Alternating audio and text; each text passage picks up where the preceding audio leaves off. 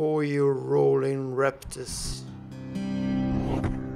I'm Tim, and this is the concrete road barrier I wanted to ride.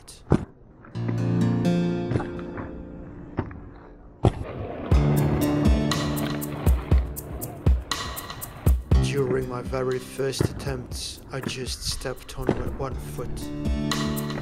But then suddenly, my second foot followed suit. Does this even count as wall riding? I don't know. I do know it was something I had never done before. Riding that barrier was a new way of interacting with my surroundings.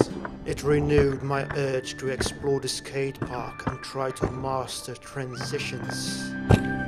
It also opened my eyes for the simple truth every experienced urban skater already knows: you can skate everything.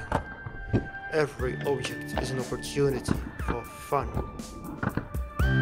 There's so much more than the flat ground to skate on.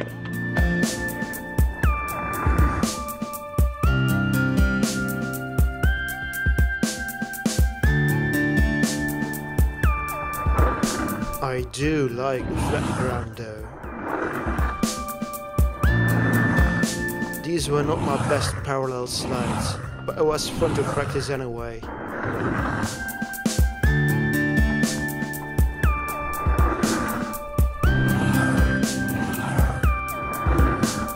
That sound is like fighter jets ripping up the sky.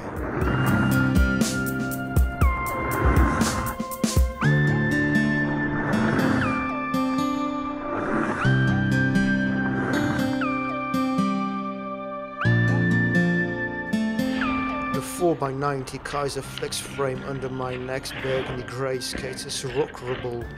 That means I can adjust the height of the wheels to make the setup more agile. But here's the thing, I could practice my wizard tricks even when riding flat with sketching. I just mentioned skating everything, right? Well, sometimes you also have to regard the flat ground as an obstacle on which you can do tricks. Really, spinning on one foot feels great. You have to trust your body and your wheels to carry you through the motion.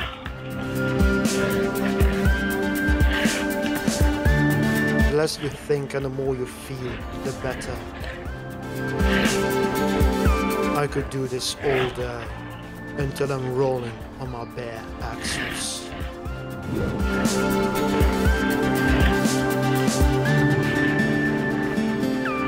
Thanks for watching. You know what to do when you want to see more videos of mine. Like and subscribe. Take care and keep rolling. Bye bye till the next time.